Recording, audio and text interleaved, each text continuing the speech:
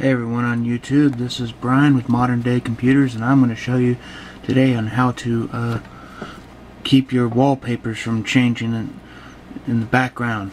Now, you saw in my last video on setting up the Go launcher that I set up Galaxy, which it is moving. So, but the problem with the Kindle is that if you always know that the lock screen, every time you boot it up, it will change, and in this case on Go launcher, it sticks.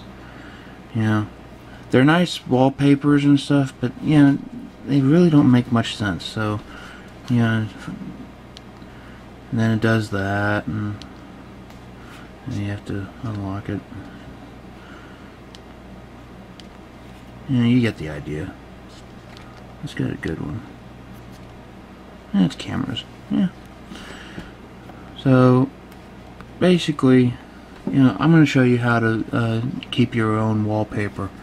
So if you want to, you hold down the screen. This is in Go launcher. You have to have a rooted Kindle. I've shown you in other videos how to root it, how to install Market, and how to install the Go launcher. I am not responsible if you brick the Kindle. Please be careful, but if you follow what I do, you should be fine. Don't go with other files and changing the permissions and stuff, because if you mess that up, you're screwed. So you want to go, I gotta hit it myself.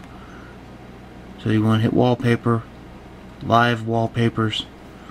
I'm going to go to Galaxy. I'm going to say Set Wallpaper.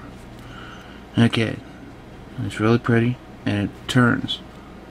So now what we're going to do, we're going to go to Root Explorer.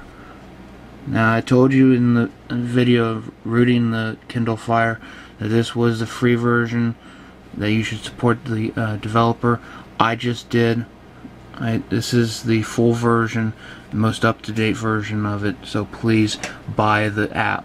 It is $4. It is really worth it, because I've tried other Root Explorer apps, and and setting the permissions and stuff, it just didn't work very well. So when you get into Root Explorer, if you bought the app, you'll be asked for super user permissions. Say yes. Then you click on Data Folder, and then the Data Folder again. And then you come down to this, and you're looking for com.android.settings. You click that, and you click Files. It'll come up as Wallpaper. You hold down on it, and then this list pops up. You say Permissions. You want to uncheck Owner Right and Group Right. And you click OK. Now if you want, this prevents the wallpaper from changing. So basically you can hit home, or you just back out. Therefore, when I hit the button, turn it off, bam, there it is.